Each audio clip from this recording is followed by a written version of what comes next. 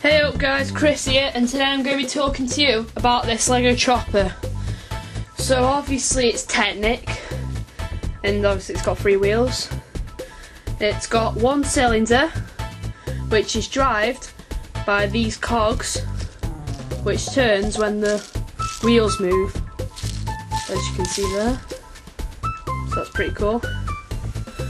Also at the front, the handlebars move up and down, which is a cool feature, and so does the light. Obviously you've got a footrest, which also moves. And at the back, there's a seat with a few lights on, which is also adjustable. And then here, I think they're exhausts. I'm not really sure what they're supposed to be. They look like exhausts. And then, as I said, there's the chain here which drives the cylinder. Still pretty cool. And then also it has proper suspension to go up and down, which is neat.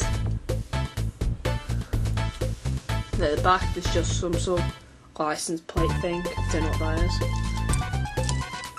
is. So yeah, this is just going to be a short review, but if you ever do see these in shops, they could be still out unless you're watching this video a long time from now when I made it.